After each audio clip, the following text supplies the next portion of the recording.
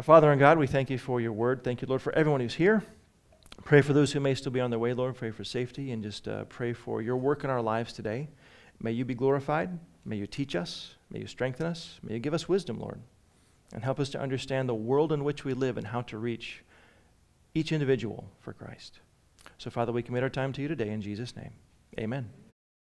All right, well, today I am beginning a 6-part series that I've titled Being Exclusivistic in a Syncretistic World.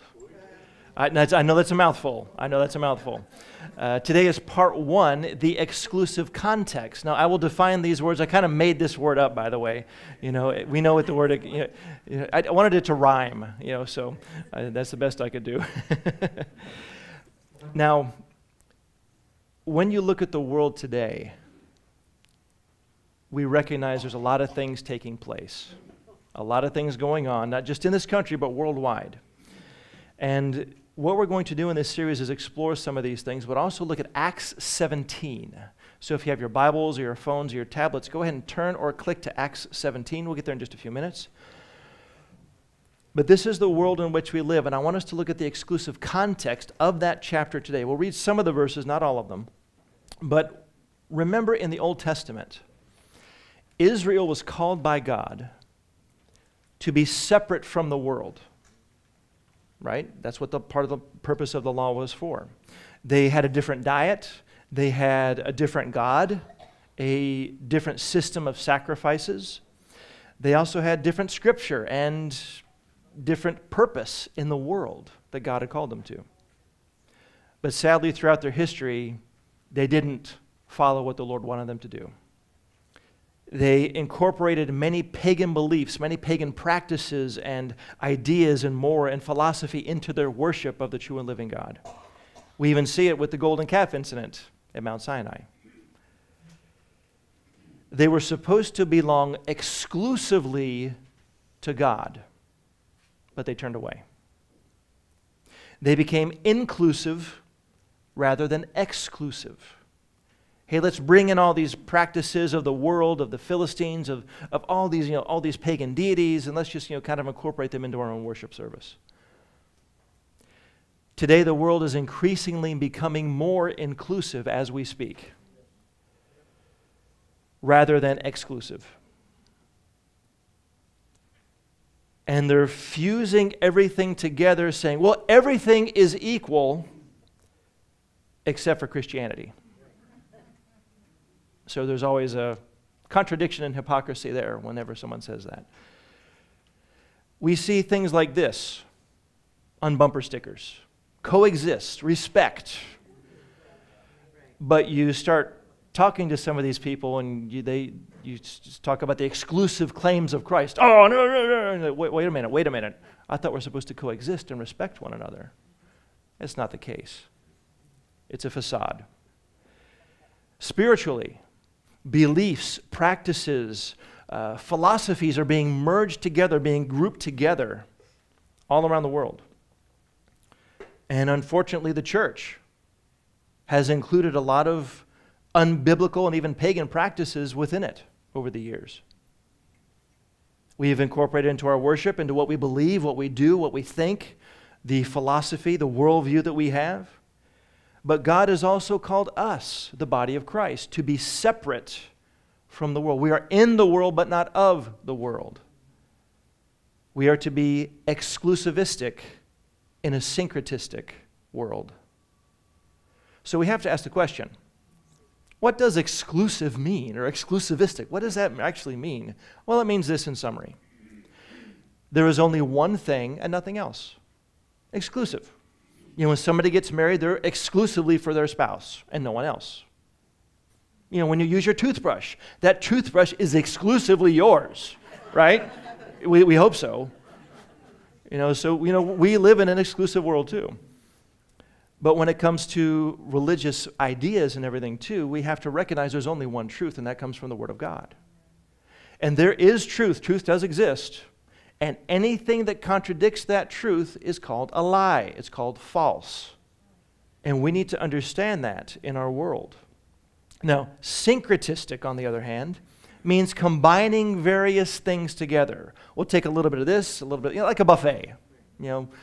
I like buffets. I don't know about you guys, but it's fun to go to buffets. And you can eat all you want, But that's the world today when it comes to the ideology as well. And I've got a picture here. Think of maybe soup. There's a lot of stuff in soup. Or like beef stew, perhaps. You got your meat, got your noodles, got your spices, got some cilantro and onions and potatoes and this and that. Just kind of all merged together to eat. A lot of stuff put together. Now, it's good for food, but when it comes to life, it can be very destructive. It can be very deadly. It can be spiritually deadly, having eternal consequences. That was the world Paul lived in too. And it's the world that we live in today. So we think of what's going on. We see how politics and education, morality or lack thereof, religion are all becoming increasingly syncretistic or combined together with other beliefs, other philosophies, other ideas. And, maybe you've heard the phrase regarding religious circles, well, we all worship the same God. How many of you have ever heard that? Yeah. Christianity, Islam, even some of the prayers of the political leaders. Oh, God, by many names. Amen and a woman. I mean, hello. That's the world we live in. And we see it being played out before our very eyes. Well, truth says otherwise. And truth is really what unites Christians together. Not feelings, not experience, but truth. And again, anything contrary to that truth is false. And we live in a world full of conflicting worldviews. Worldviews. Now, what is that? Well, they're kind of like a pair of glasses. Or you could say sunglasses. A worldview is a perspective that we have of everything in history and in life. It's how we view things. The lens through which we look at life. Problems, money, relationships, politics, everything. And you know what? Everybody has one. Everyone has a worldview, whether it's good or bad. And everything someone looks at, they look at through these lenses, through this worldview that they have. Now, the world bases their worldview or view of life on the world on what they see, what they feel, what they want, what they think, on the material things around us. In contrast to that, a biblical worldview is based on what? The Bible. It's based on the Word of God. God's Word. That's why we call it a biblical or Christian worldview. And in this series, we're going to look at Acts 17 and look at some worldview issues and much, much more. And today, like I said, we're going to look at the context, because we as Christians are to look at the Bible and base our doctrine, our thinking, our framework to determine our decisions by on what it says rather than what we want, what we feel, or what the world says, or what's popular, or what's politically correct. So we'll look at Acts 17. We're going to see how Paul dealt with it then and make some application how we can deal with these things today. So we're going to talk about religion and philosophy, where we are today. So I'm going to make you think in this series. So I hope you're ready to think. You ready to think? I know it's kind of early still. You got your coffee, maybe got your tea. Okay, good. But I want to strengthen your faith and stimulate your mind in this series. Now, I've got a quick outline here I want to show you, because when we think about this again, we want to look at God's Word and have our thinking based on that in every area of our life. So, let's start with what the context is here. So, number one, the exclusive context. This is just going to be a summary of the chapter, which is the one we're doing now. Then we will look at the exclusive truth, verses 1 through 9. The third one will be the exclusive word, verses 10 through 15. Then the exclusive message will be message number 4, verses 16 through 21. And then we will explore specifically an exclusive worldview, part 1, and verses 22 through 31. We'll look at religion, the exclusive God that Paul proclaims here. We'll see how he says God is the creator, the sustainer, the savior, and the adjudicator or judge. Those are the 4 main things that he talks about God's character in this chapter. to pagans who do not know God. Then the last one's going to be the exclusive worldview part 2. That's verses 22 through 34. We'll look at creation. We'll look at humanity, salvation, judgment, and of course, resurrection. So we're going to look at these things in this context, and we're going to compare it to our world, and also we're going to address a little bit about evangelizing in our world today, because we need to do so. Now, verses 1 through 9 in Acts chapter 17. I've got a map here. This is the Egnatian Way, and it's a road, you can see right here, one of the major roads in ancient Rome. Went to some of the major cities. And this is the road that Paul and Silas around AD 50 were traveling, and they end up in Thessalonica right here. So here they are. And of course, what do? Well, the verses tell us. We will read verses 1 and 2 real quick here. Now, when they traveled through Amphipolis and Apollonia, they came to Thessalonica, where there was a synagogue of the Jews. And according to Paul's custom, he went to them for 3 Sabbaths, reasoned with them from the Scriptures. So 3 weeks, 3 Sabbaths. He was there proclaiming Scripture to them. And he was talking about Jesus, the Messiah, how he had to suffer and die. And the result was this: there were some Jews and many Gentiles who believed. There were some who believed. Now, we also read in the text there were other Jews that were jealous. And what did they do? They stirred up the city. A mob then goes to Jason's house to bring out Paul and the others, and they arrive, and where'd they go? They're not here. Where are they? Now, Jason and more, of course, were brought to the authorities, and they said, well, these men have turned the world upside down, and they have come here also.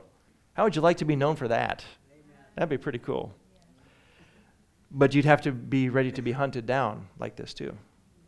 And there are Christians, by the way, around the world today who are being just as faithful and being hunted down. We need to remember that. They said, Jason has received them. They went against Caesar, saying, well, there's another king. And who would that be? Jesus. Jesus.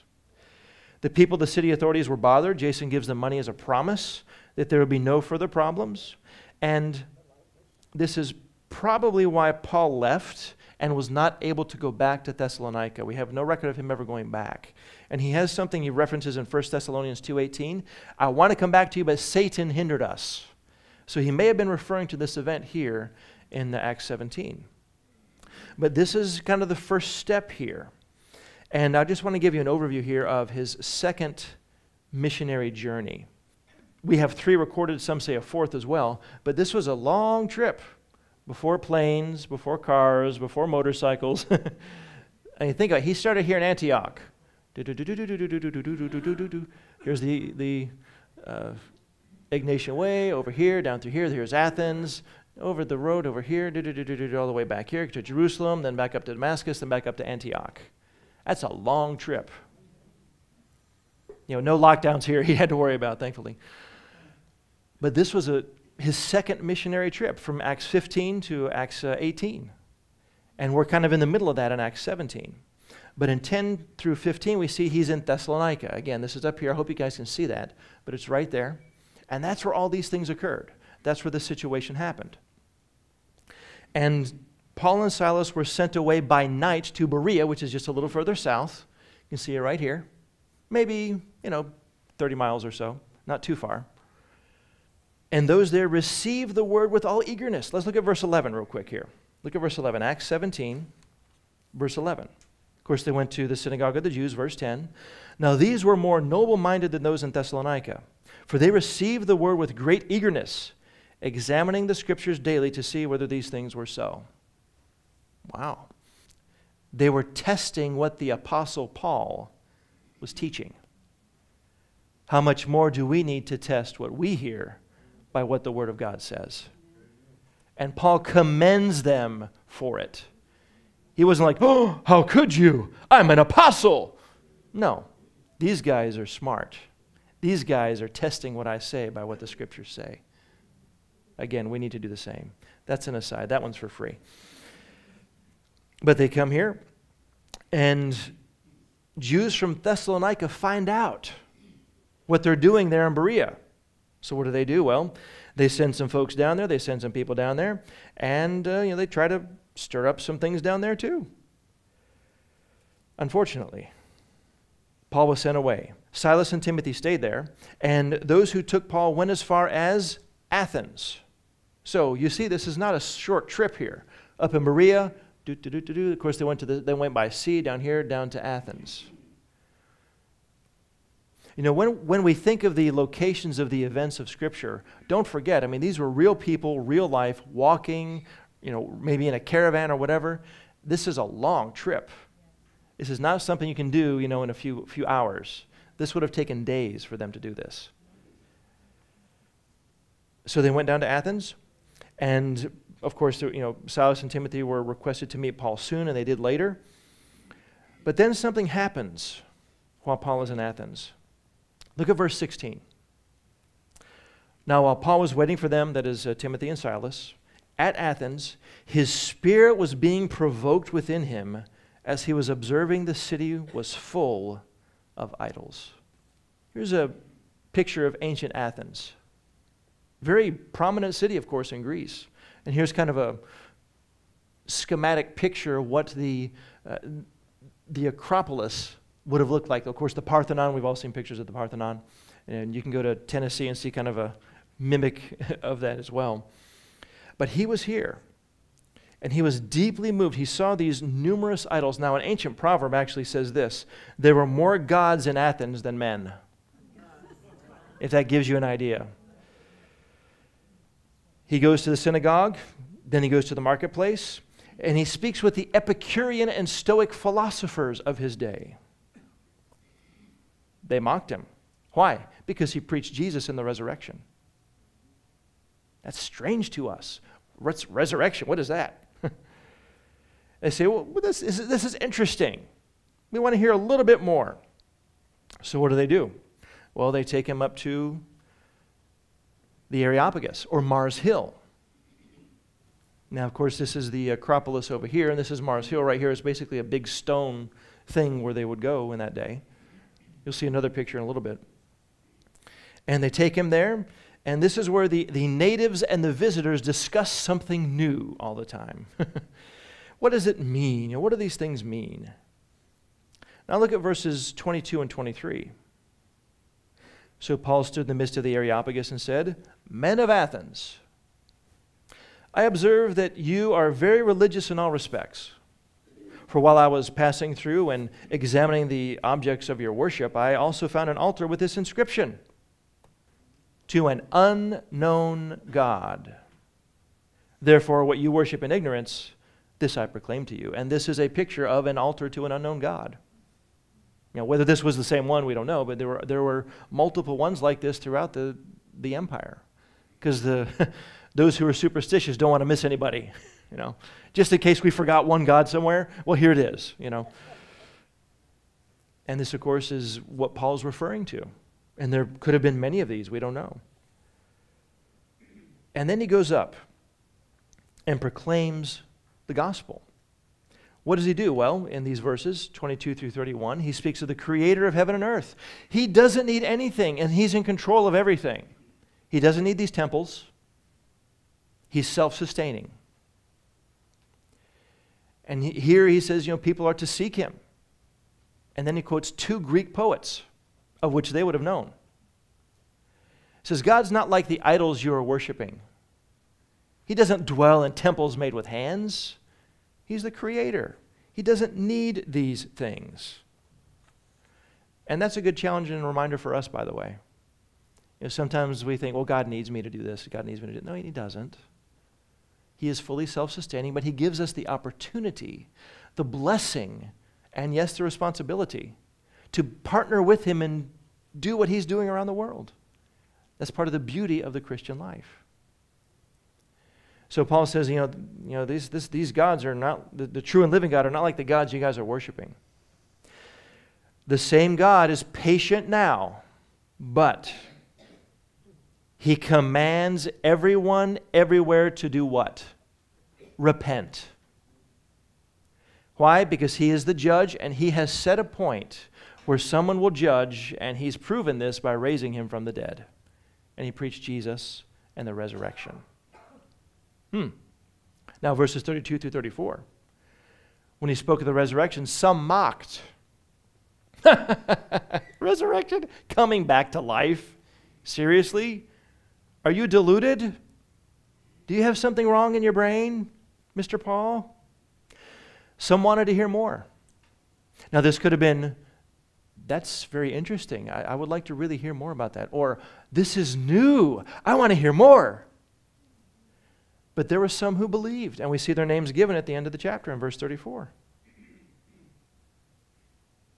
So some mocked, some wanted to hear more, some believed. This is a basic three-part result of sharing Christ with anyone. When we share the gospel, somebody is going to mock you. Somebody's going to tell you, I can't believe you believe that. Others are going to be like, well, that's interesting. You know, maybe the Lord's touched their heart. Maybe they've grown up in a religious circle or something like that. They've never really heard the gospel before, and they truly want to hear more. And then others are already prepared, and they say, oh, yes, I believe. It just depends. We can't control that. And by the way, Acts 17 is probably a summary of what Paul was actually teaching, because you can read this in just a few minutes. But this is Mars Hill, the Areopagus, fairly big place. Now, I've never been here. Who's been here? I heard. You know, I would love to go here because you can see they have the plaque there, you know, of Acts 17 as you can read. Now, there may have been a platform and some stuff up on here, but this is what it looks like today. Now, we need to recognize, just kind of get a little bit, give the context here of Athens. The glory of Athens had passed. Long gone. Rome is now ruling. They took over. The idols and the gods and goddesses still abounded here in Athens. And I've got a quote here from A.T. Robertson from his Word Pictures in the New Testament, and it says this, quote, "In its agora, Socrates had taught. Here was the Academy of Plato, the Lyceum of Aristotle, the Porch of Zeno, the Garden of Epicurus. Here, men still talked about philosophy, poetry, politics, religion, anything and everything. It was the art center of the world. The Parthenon, the most beautiful of temples, crowned the Acropolis. Was Paul insensible to all this cultural environment? It's hard to think so, for he was a university man of Tarsus, and he made a number of allusions to Greek writers. Again, he quoted 2 Greek writers. Probably it had not been Paul's original plan to evangelize Athens, difficult as university seats are, and that is true. But he cannot be idle, though here apparently by chance, quote unquote, because driven out of Macedonia, unquote."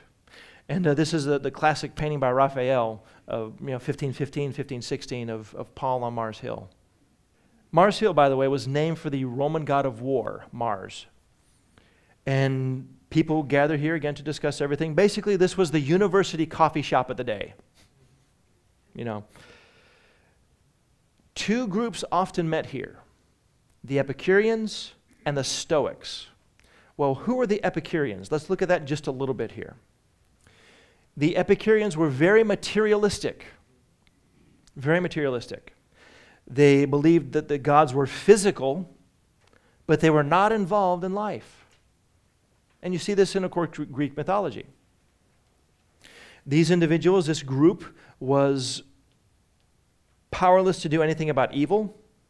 The gods they believed were powerless to do anything about evil, and they did not create the universe.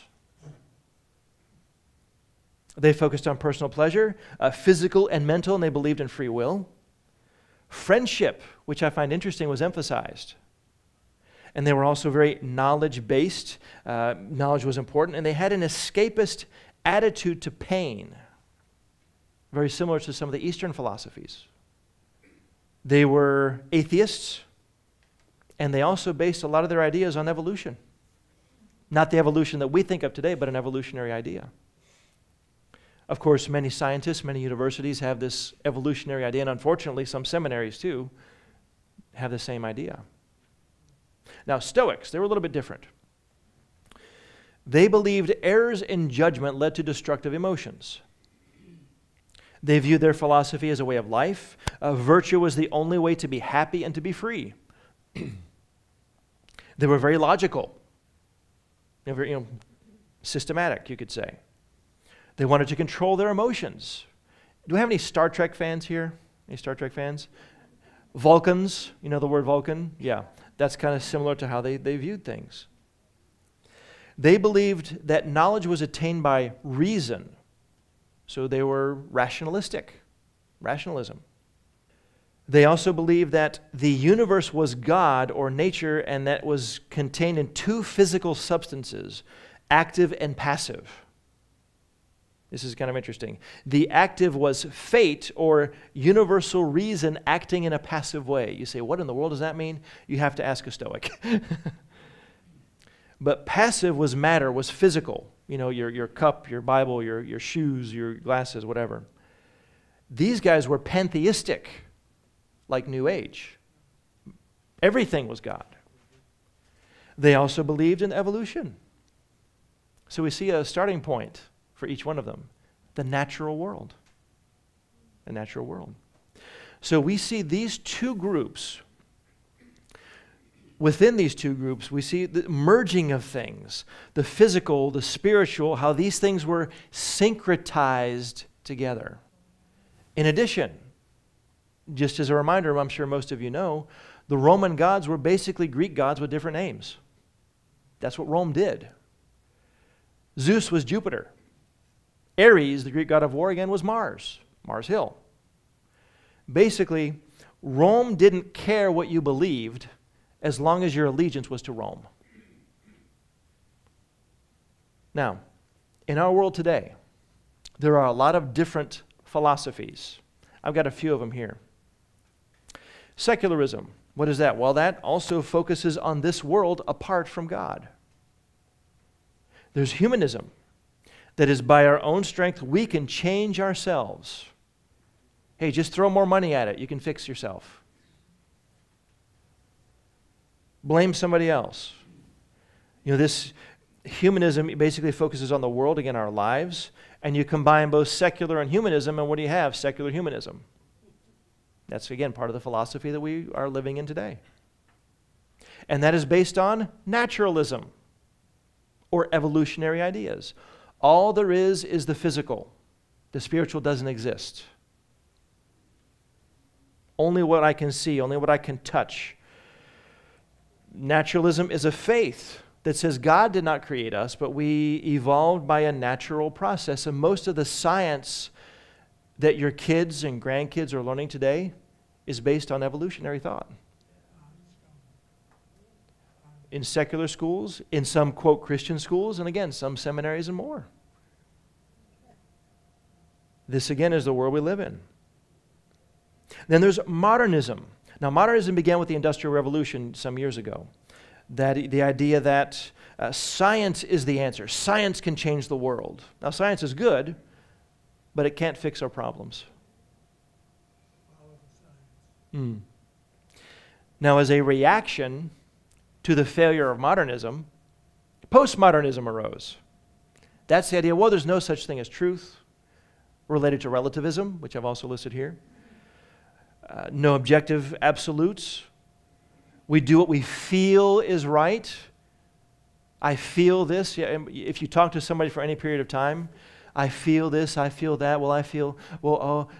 I'm glad you have feelings, but you can't base your life on that. Otherwise, you're really in trouble. Now, defining postmodernism is kind of like trying to nail Jell-O to a wall because it's just so, strange and, changes and stuff like that. And of course, there are more religions than we can count in the world today. More cults, too. More false ideas. And in our world, again, there is this desire to merge all of these things together, to syncretize them together. Politics, business, finances, religions. And in part, it's based upon what is known as tolerance and pluralism. Now, I want to define these a little bit more. Tolerance used to mean, well, if we disagree with something, I can still respect you as a human being. Not so anymore. Today, if you disagree with me, oh, you're attacking me. Oh, this is the snowflake mentality. This is the victim mentality. If you disagree with my view on fill in the blank, then you hate me. You're attacking me. You don't like me. Oh, woe is me. And that's part of the mindset that a lot of people have today. Pluralism says, well, let's set aside our differences and come together for the betterment of humanity. Because, we're all connected, we're all related in some way, shape, or form. All religion has, the truth in it. So let's just bring that together. Don't worry about those minor things like, heaven, hell, grace, faith, Jesus himself. Don't worry about those things. Let's just come together and help each other. And we can fix our problems. And then, of course, Marxism and socialism have just erupted into the common thought of our world today, too. And again, this is the world that we live in. And I haven't even mentioned the environmentalist movements, which are also connected to Marxism and socialism, by the way, too, a lot of times. And now we've moved beyond postmodernism to what I would call meism. That's just kind of my word. What is that? Everything revolves around me. Me. Now, we may say there's a group mentality, but it really is about me. It's all about what I want, what I think, my desires, my goals, etc., etc. Here's a few examples. Some say, well, religion doesn't help anybody. Others say, well, truth doesn't exist. Well, I've got my truth. You've got your truth. Don't tell me I'm wrong because I want us to coexist. So if you tell me I'm wrong, we can't coexist. Why do you constantly hear people saying, don't tell me I'm wrong? Well, because that brings, quote, disunity. And we're trying to achieve unity. One world government, one world religion, that's where we're headed. This is all a part of that. And even in the church, there's this call to unite. Well, let's set aside our differences, let's set aside our doctrines, and work together. Now, there are many secondary matters which we can disagree on. But when we set aside the Bible, set aside core doctrines of the faith, set aside truth, set aside Scripture, set aside salvation by grace, and set aside all those other things, that's not of God. That's of the world. And we are in a worldview battle today. Even some popular political leaders hold to false religion. Well, how many politicians say, yes, I'm a Christian, or I believe in God? And then you look at their politics and you're like, wait a second, that is completely contrary to what Scripture says. And there are others who hold to a New Age idea. And there are some, quote, Christian leaders. Well, we need to partner with these pagans so we can fix our problem, fix our nation. And these, quote, church leaders, well, and you may have heard this. This is something that really began with the emergent church some years ago. Well, it's arrogant to say we can know something for sure. To really say this is truth. You can't say that because we really don't know. It could be this, it could be that. Progressivism. You can't say somebody's wrong. That's not nice. That's bigotry. Ooh. But they can tell you you're wrong. How does that work? And here's the rub. Here's the main thing. We live in a world where people say we must accept everything and everyone accept biblical Christianity. Now, this is not a victim mentality for us. This is just the reality we live in. And we need to be aware of this when we're talking to our family, to our friends, to our those we know, those that we love, when it comes to the things of the Word of God. Because this is how the world thinks. And it's only going to become more prominent as time goes by. And historically, in first century Rome, every religion was accepted except for Christianity. Originally, Christianity was viewed as a sect or a group of Judaism that broke off from there. But Christians were persecuted. Why is that? Well, true Christians would not bow to Caesar as Lord. You could follow any belief you wanted, anything. But you were required to take a pinch of salt one time a year. Go to a specific place, a specific temple near where you live, drop it in, and say, Kaiser Kyrios, Caesar is Lord. And guess what happened? Christians said, no. We will not do this. And they became targets of Rome. And that's why in 1 Corinthians 12:3, Paul said this, therefore, I want you to understand that no one is speaking in the Spirit of God ever says Jesus is accursed, and no one can say Jesus is Lord except in the Holy Spirit. Because to say Jesus is Lord was a death sentence in first century Rome. And it is the same way today, again, in many places around the world. So, here's a few applications. Number one, what do we do? What do we do? We just looked at the historical context of Acts 17, made some application. Here's a few things. First of all, recognize that this will occur sooner or later in this country. There will be a merging of different ideas, and we're seeing that play out right before our eyes. Religion, government, all this stuff is happening. And here's the question, will we bow before government or bow before God? Yes, God ordained government, whatever type it is. And there are Christians around the world who struggle with this.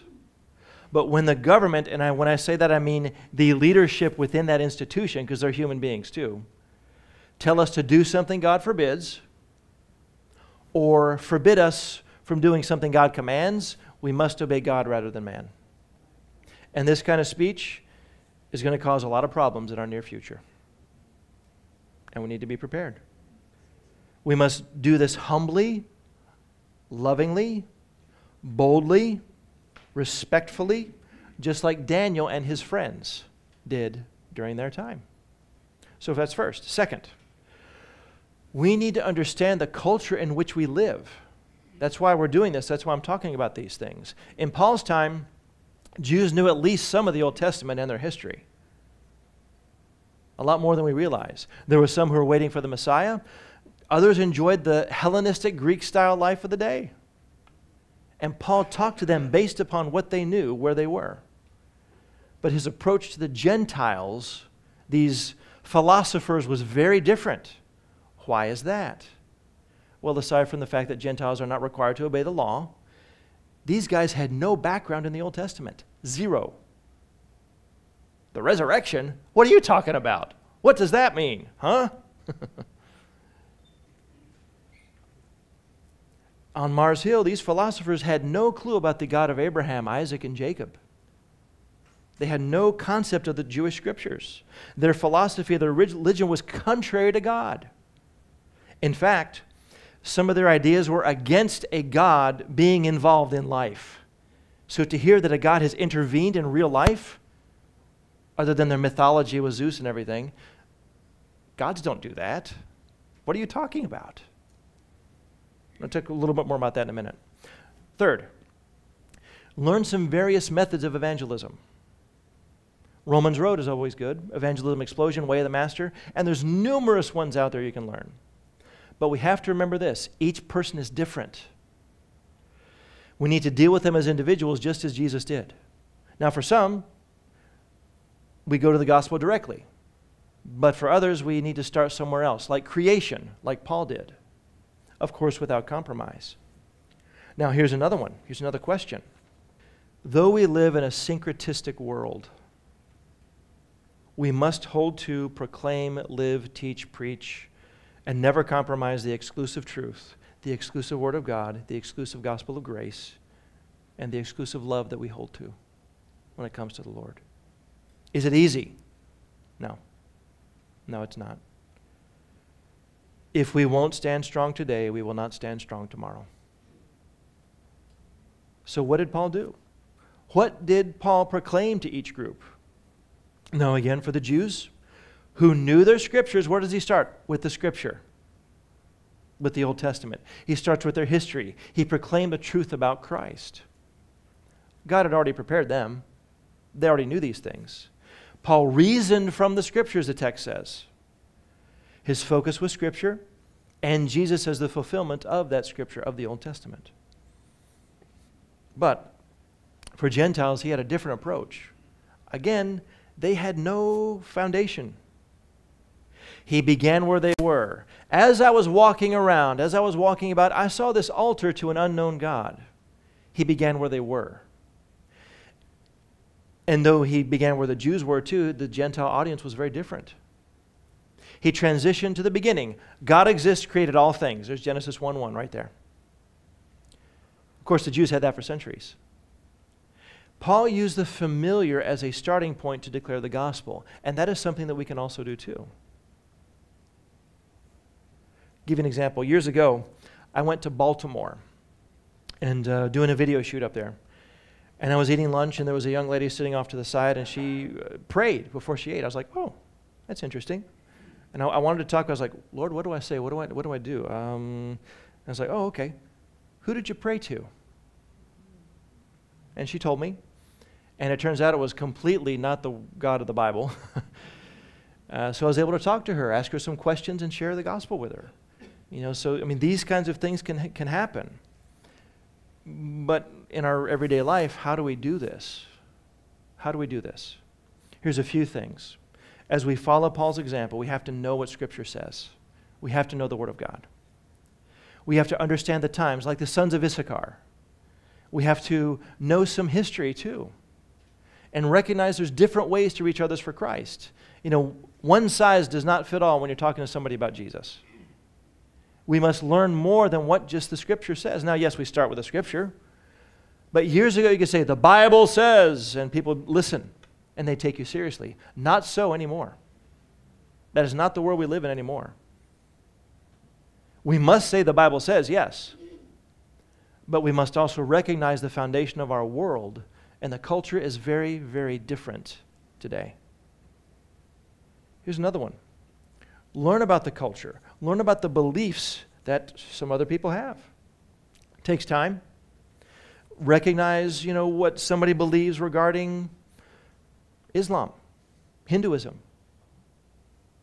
different, quote, versions of Christianity that are not Christian, cults. If you tell a Muslim Jesus is the Son of God, they have a very different view of that than we do. Define your terms. Start with Scripture, use what is available, transition to Scripture and the gospel. For those who do hold a different worldview, preach the truth, but also be aware of what they believe. Recognize these things. Understand these things. Now, real quick before we finish up, there are some pastors who I've actually heard them say Paul failed in Athens. How many of you have ever heard that before? They say he blew it in Athens. He did not do a good job in Athens. I've actually heard pastors teach that. I see some heads nodding, yeah. That is not the case. This is a wonderful illustration of reality. His audience was two different groups, the Jews and the pagan philosophers. Paul knew about their culture. He knew about their history. And when he preached Christ, they said, wait a second, this is new. We haven't heard this before. Some laughed, some wanted to hear more, and then some believed. And some missionaries work very hard for years before they see their first convert. So for those who support missionaries, recognize that. And having lived in Japan for 2 years, it's a completely different culture, completely different mindset. I can go in there and say the Word of God says, and they would have no clue what I was talking about. So I understand part of what Paul went through here. We recognize these things are in his hands, but when we go somewhere, we're to speak and get to the point where we can share the gospel and to be faithful. That's what he requires of us. So as we finish up, Paul went to Athens, he went to the philosophers, he spoke to the Jews, he preached Christ. Having been deeply provoked in his heart to speak. He used different methods, but here's a question. Are we moved by the idols in our world? Are we moved by the idols in our culture? It could be literal idols or it could be mental idols. It could be religious philosophies. It could be power, it could be money. Whatever the case is. People worship any number of things. Will we proclaim the truth? But here's another question. What are the idols in our lives? Are there any? What do we worship? Where does our money go? What do we spend most of our time with? Is it work, education, family, kids can become an idol? Achievements, material possessions, spirituality, politics, or is it Jesus? Yes, all these things are important. They have their place. We understand that. But if the Lord is not the center, they can easily become idols. And while there are a variety of worldviews today, there's actually really only two. A biblical worldview that starts with God's truth, because all others start with man's opinion. Let's pray. Our Father and God, we thank you for your word. Thank you, Lord, for just getting the exclusive context and an overview of this wonderful chapter, Lord. So challenge us to understand the world in which we live, the culture in which we live, and give us the ability and opportunity and the way to equip ourselves to better share Jesus with those that we love, with our neighbors, with our family, and with our friends. So, Father, now we commit our time to you. We thank you. We love you. And we look forward to what you will do. In Jesus' name, amen. Amen.